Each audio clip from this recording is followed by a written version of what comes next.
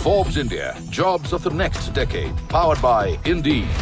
Task which was supposed to be delivered in 3 to 4 years' time is being delivered in 6 months, and we are proud of it. Every component of what we have we tried to pull in is towards the humanity and humankind, which we can see that from the vaccination drive which is going across the world.